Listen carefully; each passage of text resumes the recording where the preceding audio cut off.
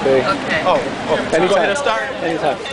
Okay, we're standing here today at the Oscar Grant Plaza.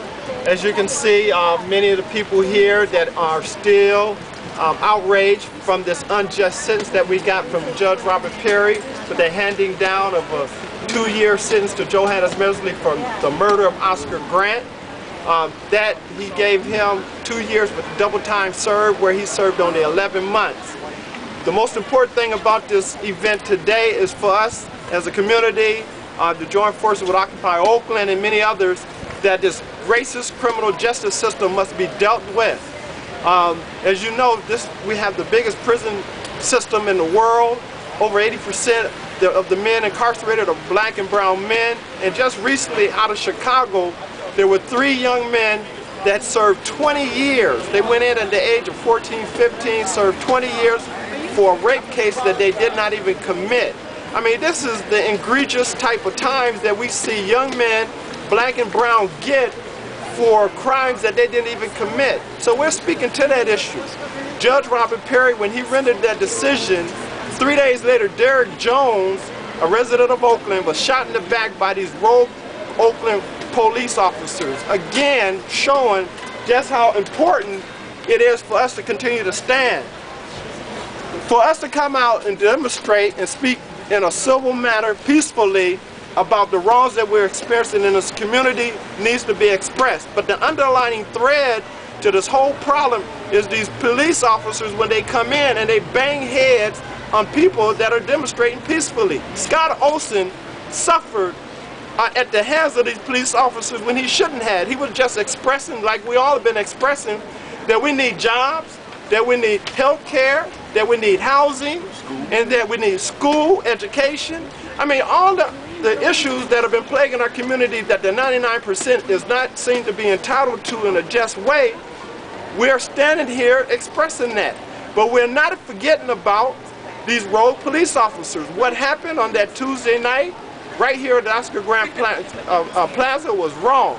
And we're here to express how important it is that we address this racist criminal justice system, that we address the issues concerning the police officers across the United States, and that we also have a petition that we want many to sign going directly to Eric Holder, the Department of Justice, filing civil rights violations against Johannes Mesley, Tony Peroni, and the other officers on that platform. We cannot forget Tony Peroni used racial epithets, bitch ass nigga, twice before Oscar was killed, laying face down with his hands behind his back. We cannot forget that. We need to continue to speak to those issues and have those officers addressed and incarcerated for the wrongs that they commit. Right. The officer that hit Scott Olson in the head needs to be addressed. That was a wrong. And I mean, we need to take a look at all these issues and speak to them and stand here in unison, in agreement that this must be done. Yeah. What about our youngest being incarcerated, crimes they didn't do? What about the people in Chicago? What about this criminal justice system? We need to talk about that, how they throw our babies away at will. Yeah. Right. You know, I mean, here we see young men, especially young men of color, black and brown. A young man named Pierre, I forget his last name, just received 50 years for a crime that he did not commit.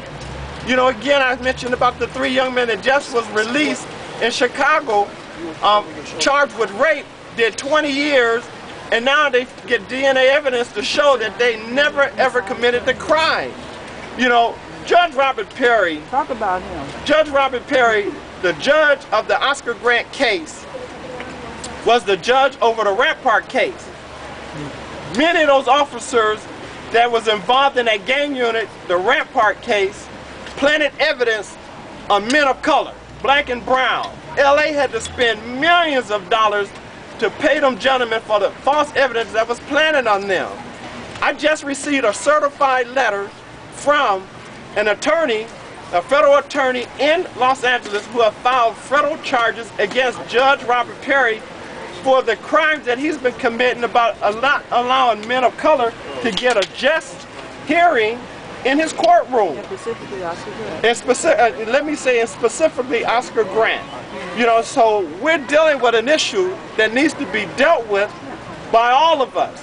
You know, we're the 99% that's been denied even judicial rights in this criminal justice system, and we're going to continue to speak to that until we see some justice occur. Thank you.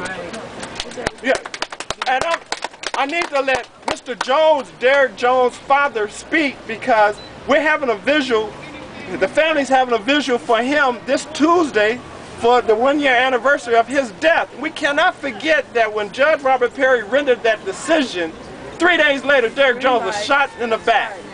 You know, and we felt that he gave the green light to all these officers to shoot and kill and not suffer any impunity for the wrongs that they commit. And so we're here to express the outrage, and how important it is that these issues be addressed. Mr. Jones. Sir, for the camera, your name?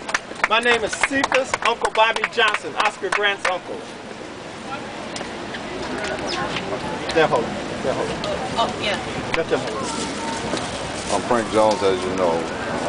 Derek Jones. Appreciate the time to just say these words that need to be said.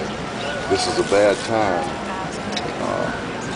of the year in reference to coming to a close of this year. As you know, my son was murdered November the 8th, and it's getting closer and closer. We're higher. At the end of this year, there are birthdays that are coming up. My wife just had hers. I have a daughter coming up next month with her birthday. I had one in September. At one time, these were good times. There are no more good times. Holidays, no more good times. Derek was here last year. He was a young man that served well. What happened to him was unbelievable. This justice system is failing, it has failed, and we have to step up and correct things that are continually happening. Over and over and over, this city is showing what it's about. Murder. Murder in the sense of it leads all cities. And it will continue. The people that have been selected and put in places are failing. That's right. From the top all the way down. That's right. So we just want to thank you for doing what you're doing. And it's not ending. That's right. It's the beginning. This is the beginning. That's right. This is the beginning. And it's going to continue to get bigger and bigger until the eyes are open. They're closed now. So we're going to continue. Thank you. Amen. Stop now. A good friend You of are ours. sentencing. You are sentencing our youth to death. Every time you say to them that someone who is a power figure in their community can kill young black and Latino youth, or young black men or Latino men, what you have said to these youth who look up to these police officers as being their role models is that it is okay for them to kill black and Latino men. That's what you have said to them. That is the precedent you are setting for our children. And essentially what you have done is sentence us to death at our own hands, because what you have done is say it's okay. It is time for it to stop. And it needed to start at the top. Gene Kwan, we need you out of office. We need you people to understand that we need to be able to get these police officers who are not doing their jobs off the street. We need to get these police officers who are killing our youth off the streets. We need to get the whole mentality in the state of California that says it's okay to shoot black and brown people and get away with it out of our country. We need it done, and we need it done now. And we need to start now. Now. It starts today. It starts today. Right now. It is time. You stop killing our black men. You stop killing our Latino men. That's it. The end. That's it. The end. Yeah. Right now. What's your name, sir? I'm Dr. Terrence Candell. Spell it for us, please. Terencecandell.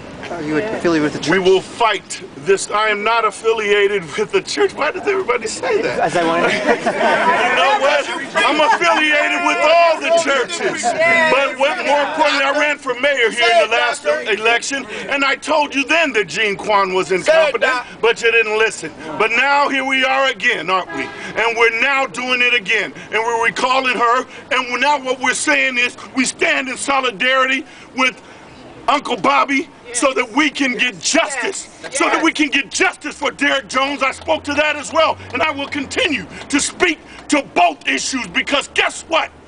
They're not isolated. That's right. It's happening all the time. And it's happened more since Meserly got off with not even a slap on the wrist. Meserly is a murderer. And I say it to you and I hope you're watching.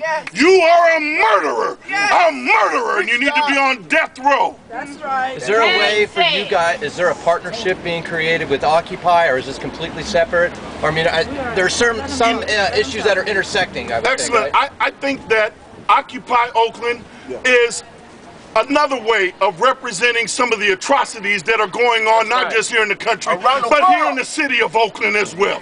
The city of Oakland's issues need to be at the forefront right now, because guess what? That's where we are. And what's happening here in the city of Oakland is we've been disenfranchised, we've been gentrified, taken out of this city. Some 36,000 of us have been gentrified out of our homes here in the city of Oakland. And the city of Oakland has done nothing about it. We've got these ludicrous minstrel show individuals out here on the city council who do not care about the community. They're not in touch with the community, and the only thing they care about is a camera opportunity. That's the only thing they care about. We've been serving in this community for years, 30, 40 years in this community, serving, sending our children to college, telling all of the good things that have been happening about Oakland. But here, they don't even care. They want to have you dance. They want to have our kids get on stage and dance and do some drumming and try to make you think that that's what Oakland is all about. No, we are excellent here in the city of Oakland. We are scholars here in the city of Oakland. We are political here in the city of Oakland. And guess what? We are black, brown, white, green, blue, whatever color you want to think. But we are standing together here in the city of Oakland, and we will not allow this atrocity to continue. That's right. It's over with.